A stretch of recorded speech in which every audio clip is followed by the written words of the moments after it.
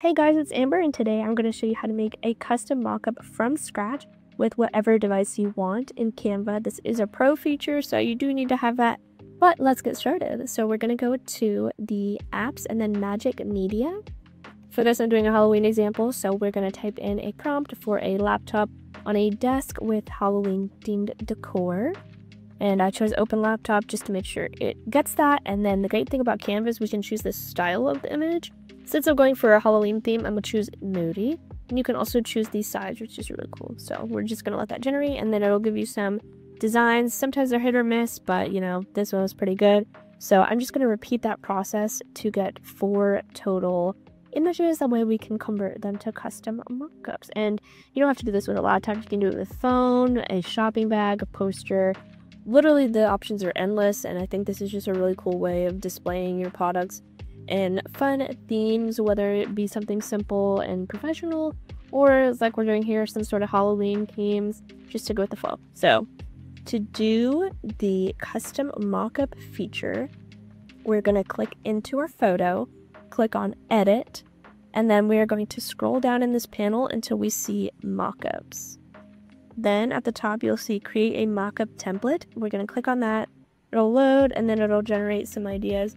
This is still a work in progress, so it's not always going to be 100% great, but this one's pretty good. So I clicked that and confirm, and then we have our first mockup. So I'm just going to go ahead and repeat the process with each picture. So again, edit, mockups, create a mockup template, let it load, and then pick the one you want.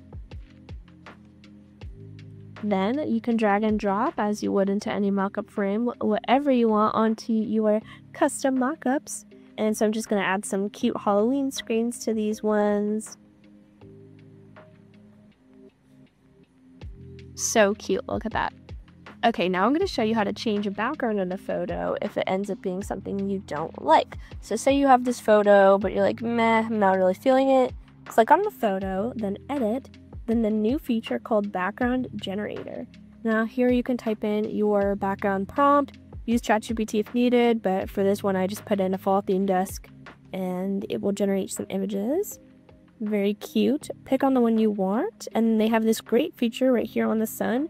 You can adjust the lighting of your previous element to fit the new background. So I did this a lot with people's headshots actually, since it'll make it look more realistic. And then to make that into a mockup, we're going to go ahead and download it as a PNG.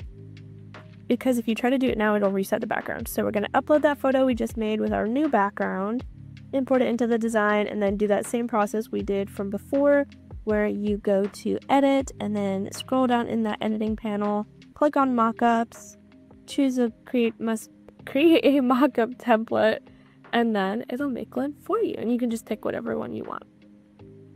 There you go. And we're going to add a cute little fall screen to it.